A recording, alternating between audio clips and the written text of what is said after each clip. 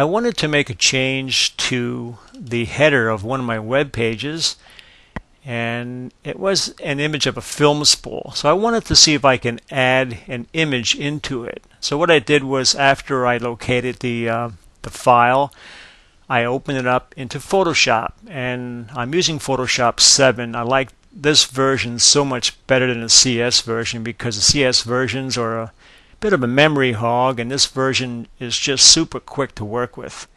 So this is the film spool that I'm going to add the image into, and notice that there are several different frames here. And what I'm going to do is I'm going to put an image, I'm going to put one image that's going to show through all of these windows or frames here. It's almost as though you're looking out of a window. I didn't want to put different images into here. I just wanted to try something different. So what we have to do is make the selection where we're going to paste our image into. So let's enlarge our header image, and now we're going to make our selection. We're going to, of course, use the marquee tool. Shortcut is M. We have the feather set now at 1.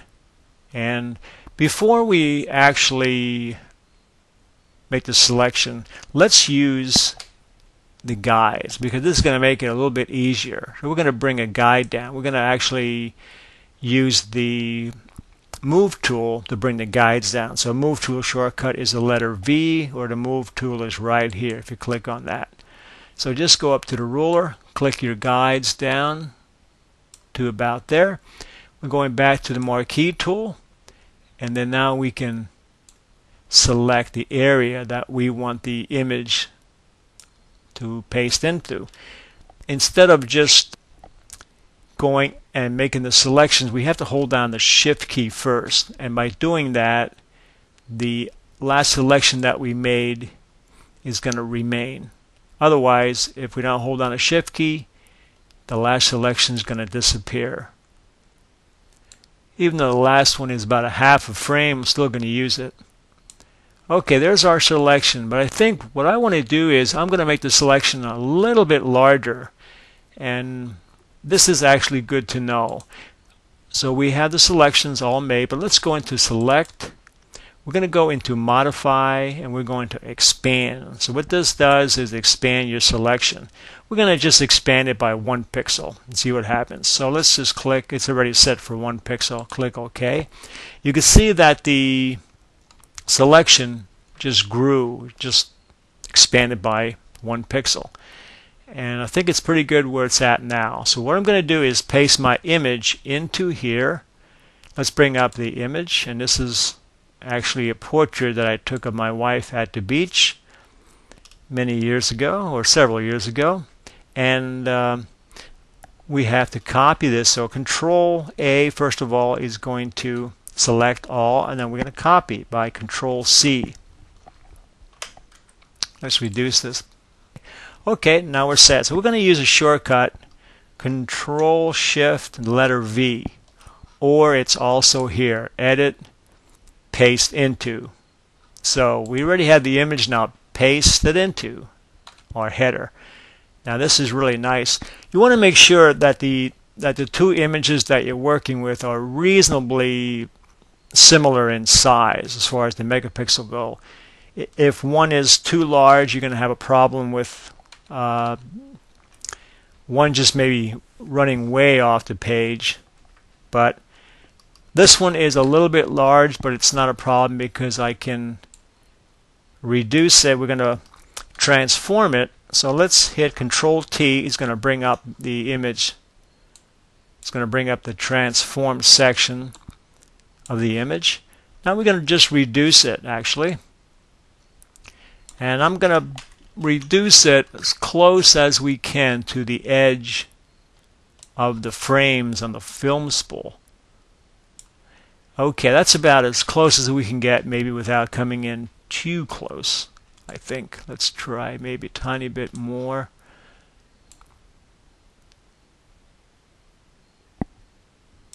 Okay, that's going to do it. And then we're going to hit Enter. And that's it. Let's go back to our Move tool. Now the nice thing about when you use paste into is that you can just take your move tool and you can just move this around any way you want. And the way that I'm going to set this up is I'm going to make sure here in this particular image here, it just happens to work out nice because it shows her over here and it still picks up the seagulls in a separate frame.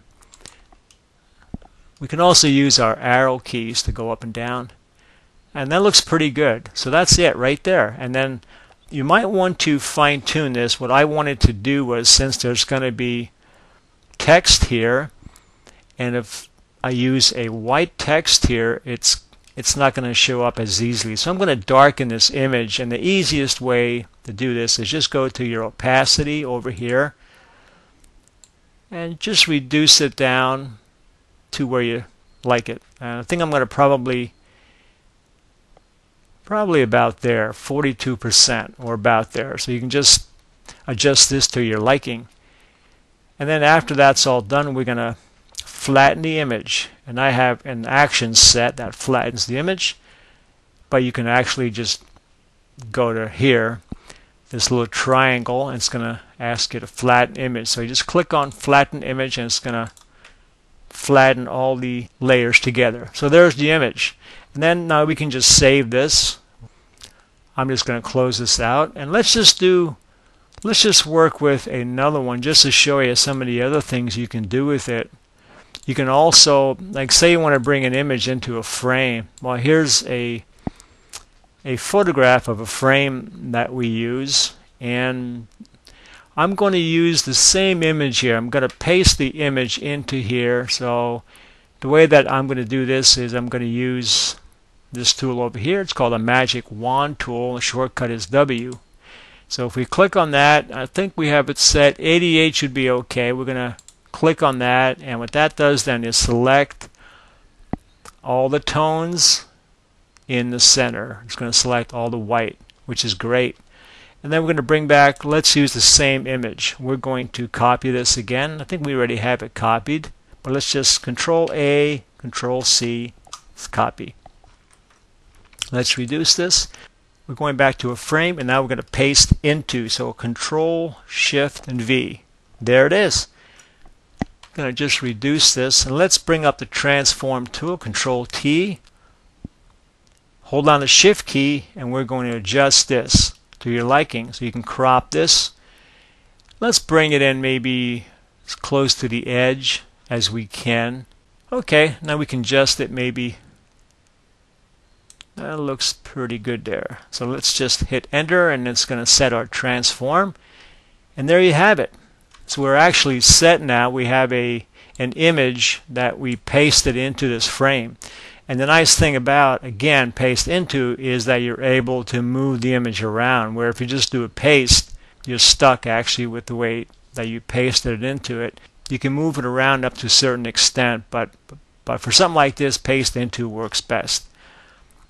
So that's about it, and you can check out more learning tutorials on our website, which is myphotozoom.com. Thanks for watching.